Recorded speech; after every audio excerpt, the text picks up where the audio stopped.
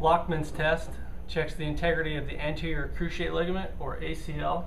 To perform this test, you're going to ask your patient to be supine on the table, at which point you will bring their leg into 30 degrees of knee flexion.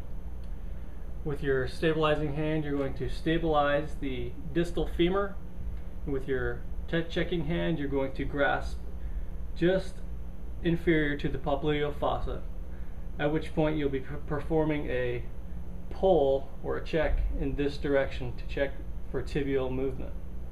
So it looks like this. If the patient's ACL was ruptured, you would have excessive hypermobility of the tibia on the femur.